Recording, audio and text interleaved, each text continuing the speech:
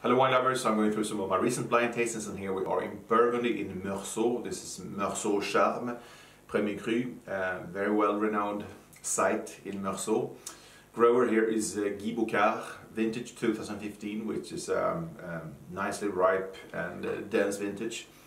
This is showing a very expressive and layered nose. We have some chalky notes, we have wet stone, we have yellow fruit with ripe citrus, hazelnut, really fine oak, and a mild spiciness, so rather bold and expressive on the nose.